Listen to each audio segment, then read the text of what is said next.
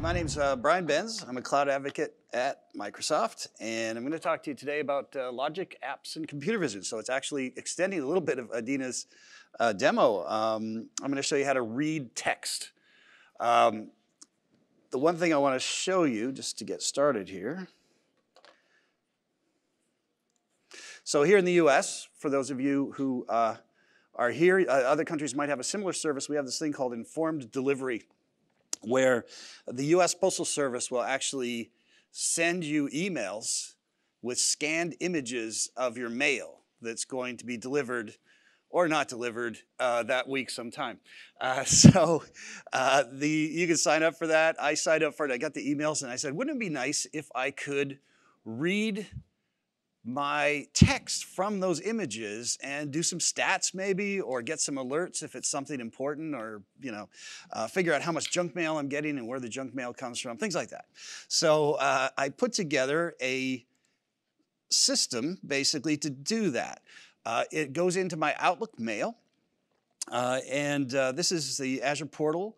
I've got, if anyone wants more details on this, you can go to aka.ms/Cosmos Mail Reader, and it gives you all the details of what I'm going to show you today. I'm going to go into it really briefly. But basically what I've got here is my service. We start with a cognitive service, and the cognitive service reads mail. It's a pre-built model that reads a JPEG image and gives you JSON of the actual document that comes out. I store that in Cosmos DB in the end. And how we actually get there is we have a Logic app. The Logic app connects to a storage account. The storage account is where you actually put the mail images. And then in there, there's a API connection to go to the storage account. It connects to Outlook and Cognitive Services Computer Vision as well. So that's basically how that works. Now let's get into what the mail looks like. This is basically what the mail looks like. Some of it's really nice. This one on the top is a really good example, nice and clear. Some postal customers pay to have these images sent, full image and everything. So it's not actually the scan image. But then these are the scan images. If you zoom in on this, you can see it's kind of fuzzy. This one has some diagonal text, which is always a challenge. So my point here is the quality varies in the mail that you get. But this is basically what the images look like, the JPEG, when you get it from the mail. So what I did is I actually built a cognitive service. Let me zoom out on that a little bit. Make sure everyone can read that. And the cognitive service, every time there's a new piece of mail that arrives in a specific folder, in this case it's called Mail Reader 2020, it grabs all of the attachments in that folder. For each attachment, it creates a blob entry. And the reason why I do that is you need some kind of physical location or virtual location to store the image so that cognitive services can find it and read it. So the trigger here is, number one, it goes into a folder in your mail. That folder then triggers another task, which grabs all the attachments and puts them into storage. Each time a new attachment goes into blob storage, that triggers a cognitive services task. And that cognitive services task gets the blob content. It processes each image if it's a JPEG image. Some of the attachments that they have in the mail that comes in are not JPEG images, and Cognitive Services doesn't know what to do with them, and the Logic Apps component that I'm using breaks when you do that. So I always make sure there's a JPEG image. Then for each JPEG image, I use the optical character recognition pre-built model, OCR to JSON, and the OCR to JSON will convert it to a JSON file. It doesn't always work. You saw those images that I showed you, but basically it goes through each one of those images, and when it is able to scan and read something, it produces JSON.